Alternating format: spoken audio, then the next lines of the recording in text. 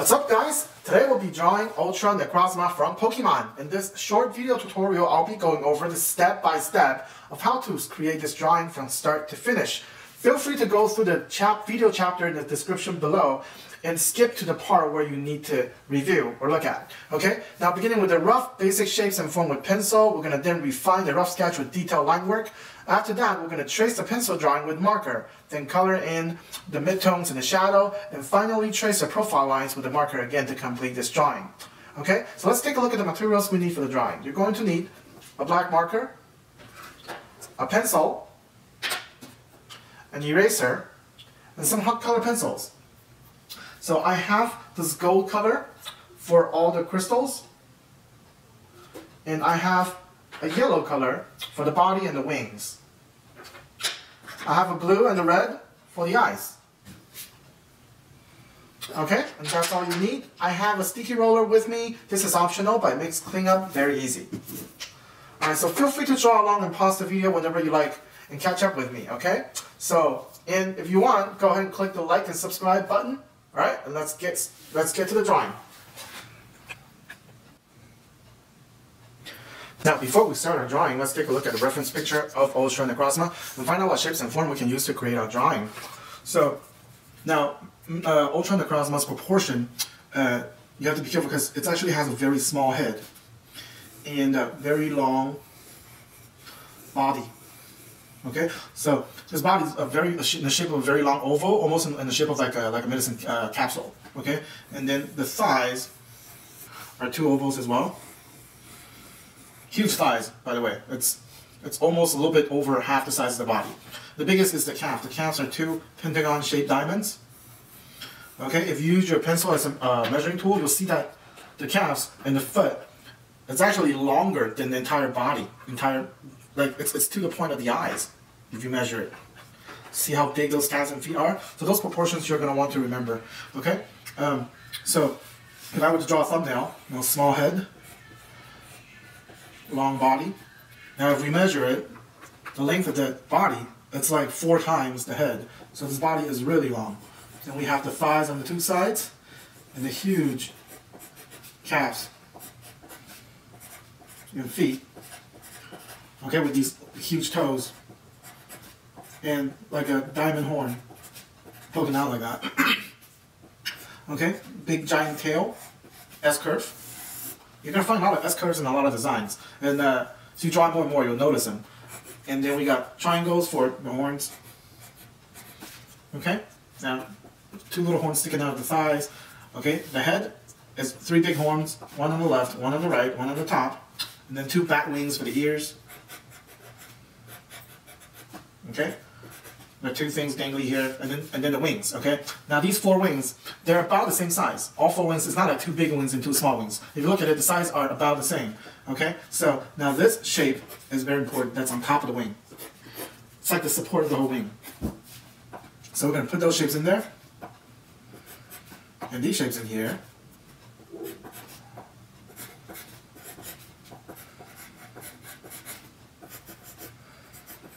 Okay, and you will have Ultra Necrozma. Okay, so very interesting shape, very interesting proportion, very interesting composition. Okay, so let's give it a try. Before we go into our version of the drawing, let's find out which direction the light is coming from in the picture. It'll help us when we color in the highlight, midtone, and shadow. The highlight, midtone, and shadow for Ultra Necrozma is also very interesting because you don't have like you don't have like a light coming from any particular direction. Like the whole thing is glowing. Okay, and then you have all these diamond surfaces that reflects here and there. It's just like it doesn't have like one light source from one direction. It's kind of like the whole thing's glowing. That's why you see when you color, it's like towards the edge is a little bit darker, and then toward the middle of the area is lighter. Okay, and because these surfaces are so reflective, you find like reflective surfaces like that everywhere. Okay, so coloring the highlight, the midtone, it's going to be very different with Ultra Necrozma because the whole thing is just a big light. All right, so now we have all the information we need for our drawing. Let's start with the roughing in the basic shapes and forms.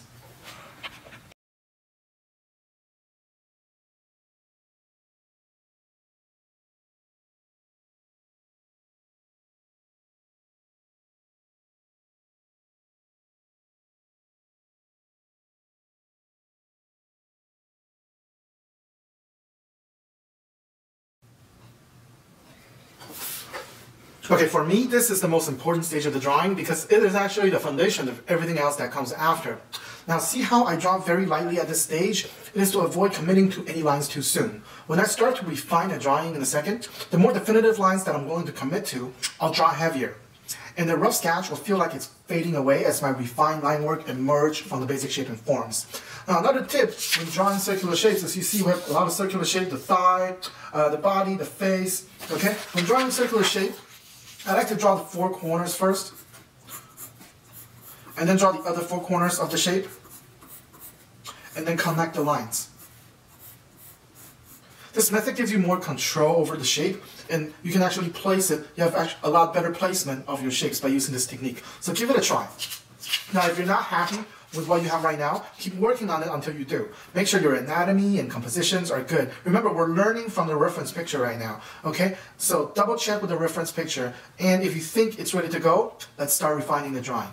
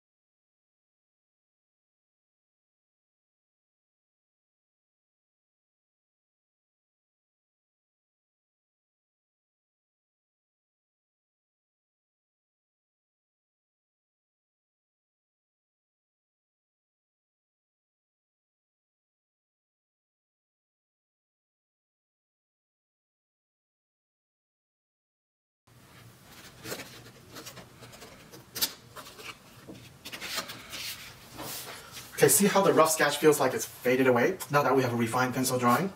Now learn to draw with short and repetitive strokes. But still draw very lightly, and look for that definitive line amongst these rough lines. And as you commit to the more definitive line, draw harder, draw heavier. And that's how you'll see a real drawing emerge from the rough sketch. Okay? Okay, so the next step is to trace your pencil drawing with a marker and then erase the pencil drawing afterwards. Now pay attention to areas where forms overlap. Now for Ultra Necrozma, it's not much of that going on here, but usually if like the character is not just big giant light glowing, you would often find area of shapes overlapping here. Okay? But for Ultra Necrozma, we don't find that too much, so you don't have to worry about that too much. Okay, now another tip for this step is to keep rotating your paper to produce smoother lines, and remember that you don't have to finish a long line with one single stroke. So I am using a thinner black marker for this, okay? Because if you use too thick of a marker, the proportion of Ultra Necrozma, he's a huge Pokemon. So if you draw him with a thicker black marker, it's going to feel like he's small, he's tiny, okay?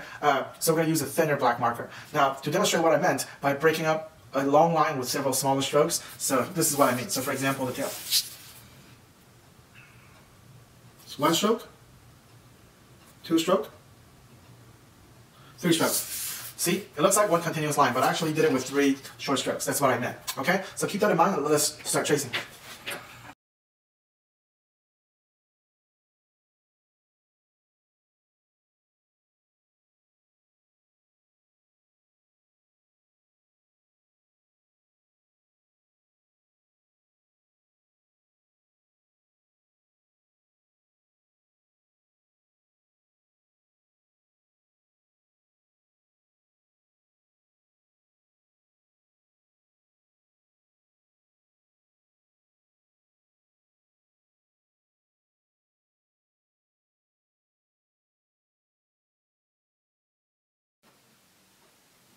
Okay, when you erase the pencil drawing, make sure you hold down the paper with the other hand so that you won't risk wrinkle or crease up your paper, okay? Now the next step is coloring.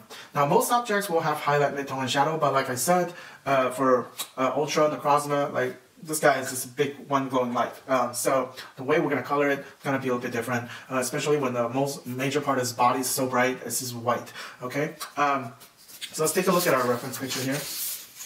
See, we're just going to color darker around the edge, okay? And then for these crystal surfaces, we're just going to reference like our picture here and see how they're coloring it. See how like for these reflective surfaces, he's leaving like the edge glowing. So like the middle of the surface is going to be darker, and then around the edge it's going to be lighter.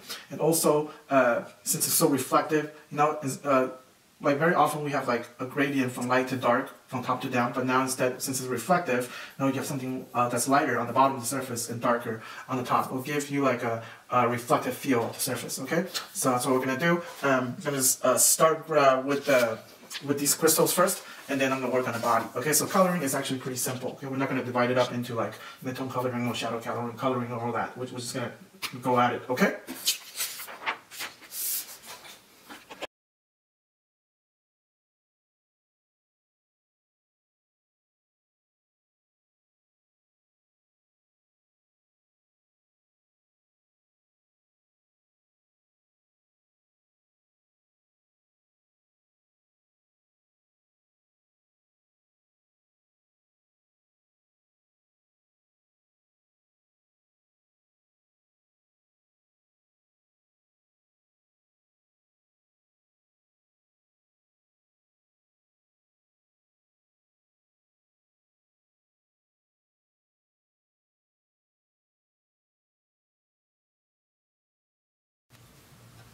Okay, so just like that, we have all the colors for Ultra Necrozma in here.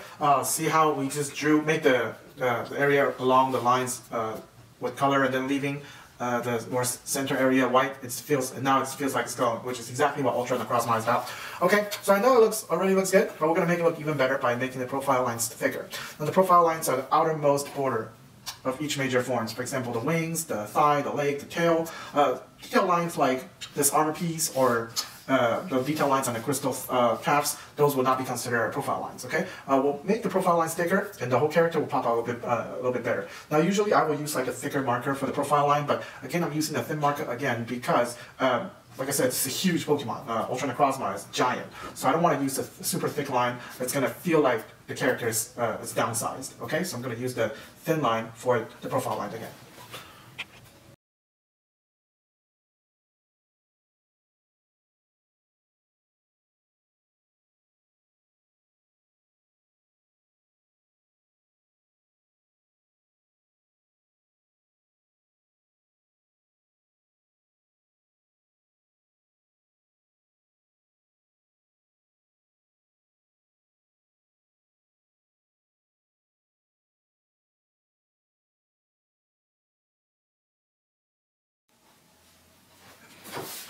And there we have it, Ultra Necrozma from Pokemon. Now remember, drawing is like playing the piano. You can have the best instructor and the best music sheet in front of you. You might even know the music very well, but it is only through practice that you will get better and become what you want to be. Now the whole point of my videos is to provide a side-by-side training for you on a daily basis, like riding a bicycle. I might have to hold your bike for you in the beginning, but just keep drawing and before you know it, you will be flying. Alright, that's it folks. I hope you guys enjoyed this drawing tutorial. Let me know in the comments below what you would like to draw next, and please don't forget to like and subscribe. Thank you so much, and I'll see you next time.